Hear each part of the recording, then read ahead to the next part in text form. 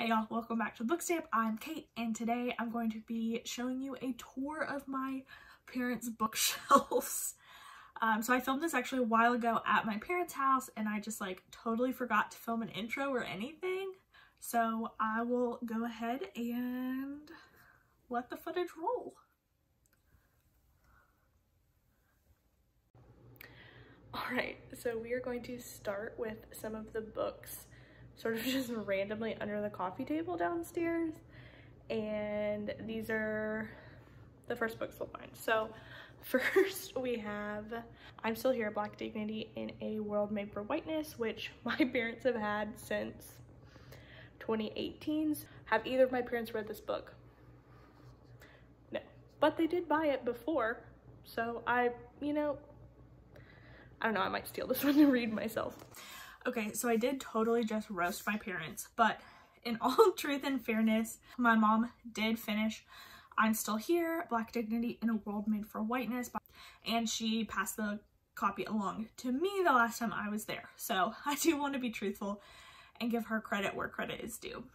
What else do we have under here? Random Thriller number 1, courtesy of my mom. Random Thriller number 2. And then if we go to this side table over here, which is in a reading nook, we have James Patterson, Random Thriller number 3, and Random Thriller number 4. My mom clearly likes her mystery thrillers. I don't know if I'll be able to find it, but my mom also has this other book that she got from the local Little library in Kingston, and she was so sad because it was 2 romance books and she thought they were going to be mysteries. And from the title, Mom, it was clearly a romance book. It was so funny. We were making fun of her.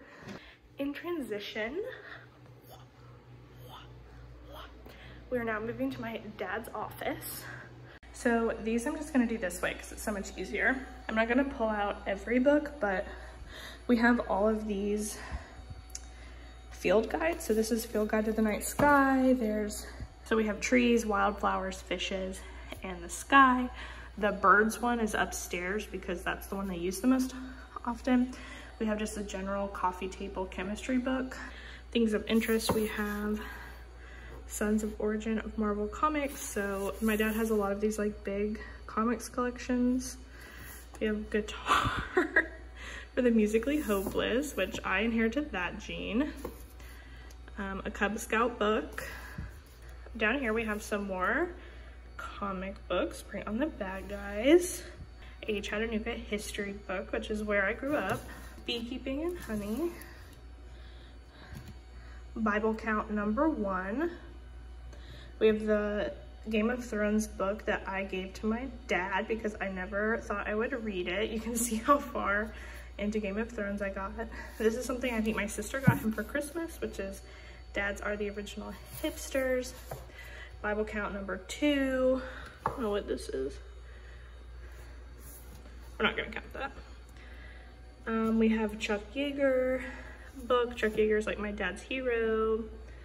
Bible Count number 3. We have these old mass market paperback set of The Lord of the Rings and The Hobbit, of which the 2 Towers is missing. So there's Fellowship and Return of the King. So I have a copy of a newer mass market paperback of the 2 Towers and The Hobbit that don't fit in this set. So I need to find him the other one. The Deerslayer, Brief History of Time, some science rating.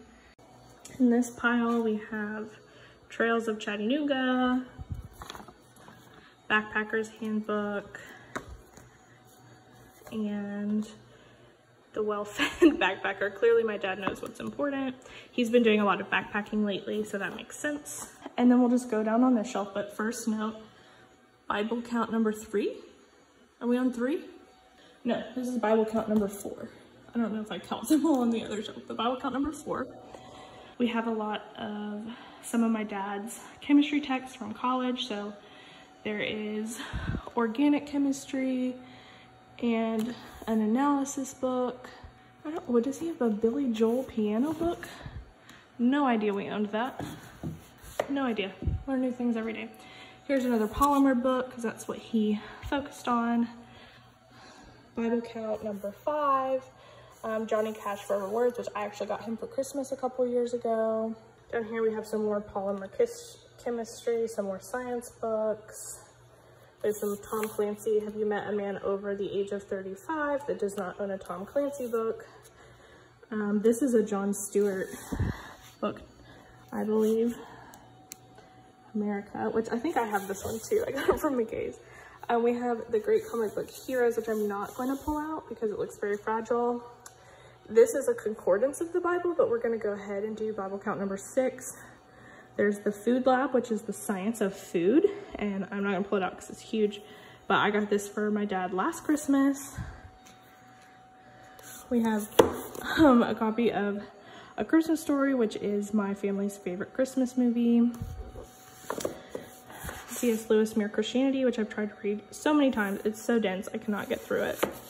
Tom Clancy, Jimmy Carter. I think we own almost all of Jimmy Carter's books. We're huge Jimmy Carter stans. And another copy of My Utmost for His Highest. We have 2. So I don't know what that means for the Bible count. More Tom Clancy, Colin Powell, Tom Clancy. We have 2 scuba diving books. This is like a how to tie fancy knots book that I think he got for us when we were kids, but Dad ended up using it more than we did. Oh, this is a beautiful copy of Where the Red Fern Grows. I did not realize we had this. I might steal that. But I haven't read that book since I was a kid and bawled my eyes out. My dad is a huge Thomas Jefferson stan, which, you know, problematic faves. Tom Clancy, some more weird economics books, Tom Clancy, 100 important Bible verses for men, because you know the Bibles are gendered. You might be a redneck if this used to be in our bathroom and I would read it as a kid, and it's just so funny, so funny. And then down here we mostly have more textbooks, some Fortran programming manuals, more chemistry books, a bunch of yearbooks, and here we go on the Bible count. We were at what?